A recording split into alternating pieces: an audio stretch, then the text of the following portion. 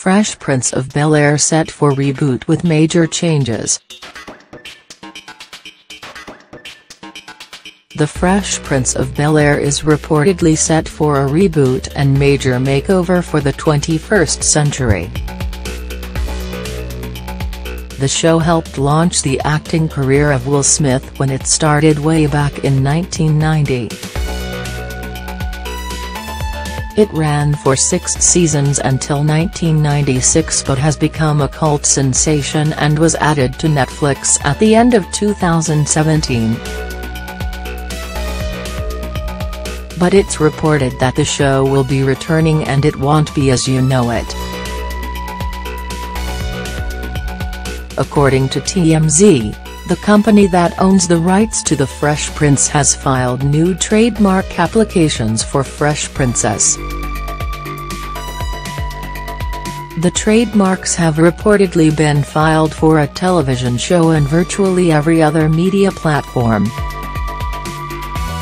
This will also cover merchandise according to the US site, including bags, backpacks, animal collars and clothing and footwear. This isn't the first development that has been rumored for the show after some other recent trademark applications. Those who own Fresh Prince filed trademarks for some new toys which amped up speculation that a cartoon version could be on its way. Even Will Smith commented on a cartoon version of the Banks family, seemingly endorsing it. He wrote, "Now this is what's up. I had to post this hot piece via the Sketch Lab. Never thought about Fresh Prince in terms of animation. Stars of the show have previously denied there is a reunion series coming up for a modern version." Alfonso Ribeiro, who played Cousin Carlton, once said, "There ain't gonna be no Fresh Prince nothing."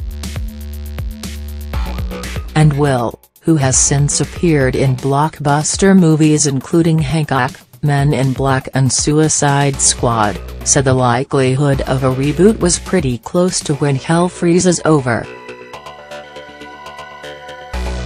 "We are currently in an age of rebooting classic shows, with series such as Will and Grace, Full House and The X-Files returning.